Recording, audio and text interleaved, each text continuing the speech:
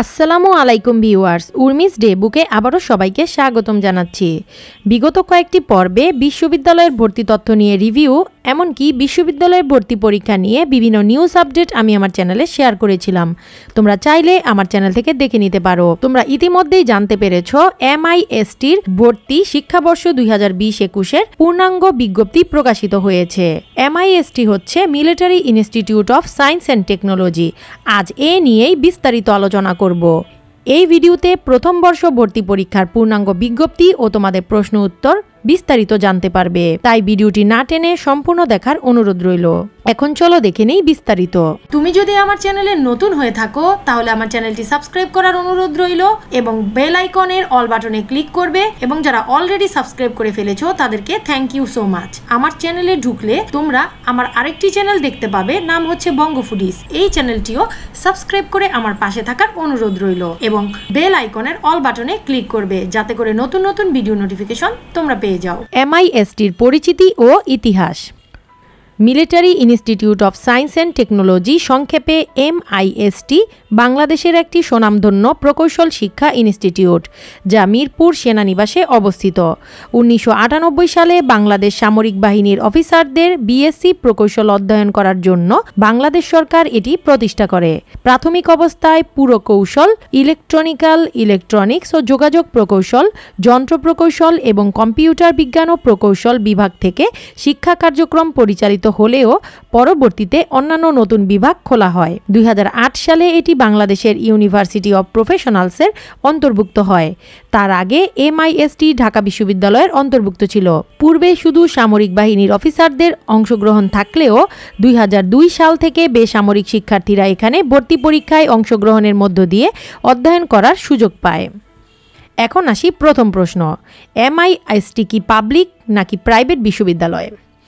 যেহেতু MIST Bangladesh university of professionals BUP এর অধীনস্থ একটি প্রতিষ্ঠান এবং বাংলাদেশ ইউনিভার্সিটি অব প্রফেশনালস একটি পাবলিক বিশ্ববিদ্যালয়, তাই MISTও একটি পাবলিক বিশ্ববিদ্যালয় হিসেবে পরিগণিত। প্রতিষ্ঠার পর এটি ঢাকা বিশ্ববিদ্যালয়ের অধীনে অর্থাৎ সরকারি ছিল, আর পরে সবগুলো সামরিক প্রতিষ্ঠানের সমন্বয়ে পাবলিক বিশ্ববিদ্যালয় BUP প্রতিষ্ঠার পর সেটি BUP এর অধীনে চলে যায়। মিরপুর সেনানিবাস, মিরপুর 12 থেকে কিছুটা ভেতরে। দ্বিতীয় প্রশ্ন, MIST কয়টি ইউনিট আছে? এর 2টি ইউনিট রয়েছে। A ইউনিট হচ্ছে ইঞ্জিনিয়ারিং, B ইউনিট হচ্ছে আর্কিটেকচার। যারা আর্কিটেকচারে ভর্তি হতে চাও তাদের 2 ইউনিটেই পরীক্ষা দিতে হবে। 3 নম্বর প্রশ্ন, MIST আবেদন করার যোগ্যতা কি হবে? শুধুমাত্র বিজ্ঞানের শিক্ষার্থীরা এখানে আবেদন করতে পারবে। SSCতে ন্যূনতম 4 পয়েন্ট থাকতে হবে চতুর্থ বিষয় ছাড়া, এবং অবশ্যই 2017 বা 2018 সাল হতে হবে। HSCর ক্ষেত্রে 2019 ও 2020-এ যারা পাশ করেছো তারা আবেদনের সুযোগ পাবে। ন্যূনতম যোগ্যতা উল্লেখ না হলেও তোমাকে পদার্থ, রসায়ন, ম্যাথ ও ইংরেজিতে 20 পয়েন্টের মধ্যে 17 পেতেই হবে। তার মানে সেকেন্ড টাইমার পরীক্ষা দিতে পারবে, কিন্তু ভর্তি পরীক্ষা থেকে 5% নম্বর কাটা যাবে। 4 নম্বর প্রশ্ন, MISTর পরীক্ষা কিভাবে হয়? A ইউনিট হচ্ছে ইঞ্জিনিয়ারিং, যেখানে ফিজিক্সে 30, ম্যাথে 40, কেমিস্ট্রিতে 20 এবং ইংরেজিতে 10 নম্বর থাকবে। B ইউনিট হচ্ছে আর্কিটেকচার, এখানে A ইউনিটে যেই সাবজেক্ট রয়েছে তার সম্পূর্ণ 100 নম্বর, সাথে ড্রয়িংয়ের 100 নম্বর, সব মিলিয়ে 200 নম্বর। আশা করি বুঝতে পেরেছ। পরীক্ষা হবে লিখিত, MCQ থাকবে না। যেহেতু লিখিত পরীক্ষা তাই নেগেটিভ মার্কিং নেই। পরীক্ষার সময় A ইউনিটে 2 ঘন্টা আর B ইউনিটে 4 ঘন্টা থাকবে। GPA এর উপর কোনো মার্ক নেই, তবে ভর্তি পরীক্ষার পাস মার্ক 40% ধরা হয়েছে। 5 নম্বর প্রশ্ন, MISTর পরীক্ষা কখন হবে? আবেদন শুরু হবে 4 ফেব্রুয়ারি 2021, যা অলরেডি শুরু হয়ে গেছে। আবেদন শেষ হবে 18 ফেব্রুয়ারি 2021। বাছাইকৃত পরীক্ষার্থীদের তালিকা 28 ফেব্রুয়ারি 2021। ভর্তি পরীক্ষার তারিখ 5 মার্চ 2021 এবং পরীক্ষার কেন্দ্র ঢাকা, চট্টগ্রাম, খুলনা, কুমিল্লা এবং বগুড়া। 6 নম্বর প্রশ্ন, MIST আবেদন কিভাবে করতে হয়? আবেদন করতে হবে অনলাইনে, লিংক ডেসক্রিপশন বক্সে দেয়া আছে।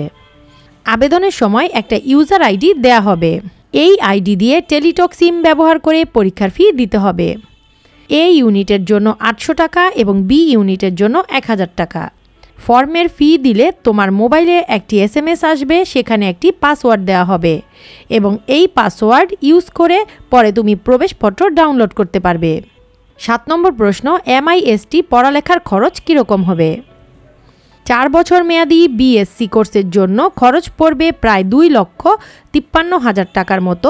ভর্তির আগে অবশ্যই চেক করে নিবে, এটা পরিবর্তনও হতে পারে। সর্বপ্রথম ভর্তিকালীন খরচ প্রায় 60,000 টাকা, এটাও পরিবর্তনশীল। সকল সরকারি চাকরিজীবী সন্তানদের জন্য টোটাল খরচ পড়বে 1,93,000 টাকা, আর সিভিল স্টুডেন্টদের 2,53,000 টাকা পরিবর্তনশীল। 8 নম্বর প্রশ্ন, মোট আসন সংখ্যা এবং বিভাগ সংখ্যা কত? বিভাগ সংখ্যা 12, সর্বমোট আসন সংখ্যা 595।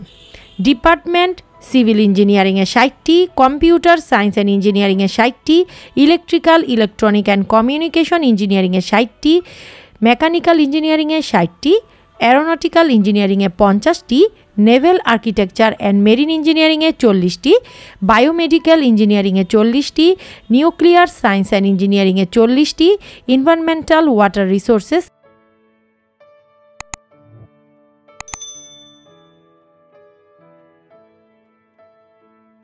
অ্যান্ড কোস্টাল ইঞ্জিনিয়ারিংয়ে 60টি, মাইনিং অ্যান্ড পেট্রোলিয়াম ইঞ্জিনিয়ারিংয়ে 60টি, ইন্ডাস্ট্রিয়াল প্রোডাকশন অ্যান্ড ইঞ্জিনিয়ারিংয়ে 60টি এবং আর্কিটেকচারে 25টি। 9 নম্বর প্রশ্ন, MISTর কোটা। চিলড্রেন অফ মিলিটারি পার্সোনাল এখানে 40%, চিলড্রেন অফ ফ্রিডম ফাইটার্স এখানে 2%, ট্রাইবাল সিটিজেনদের জন্য 1% এবং ইন্টারন্যাশনাল স্টুডেন্টদের জন্য 3% কোটা রয়েছে। 10 নম্বর প্রশ্ন, MISTর আবাসন ব্যবস্থা কেমন? অনেকের মতেই বাংলাদেশের অন্যতম শ্রেষ্ঠ হলো ওসমানী হল।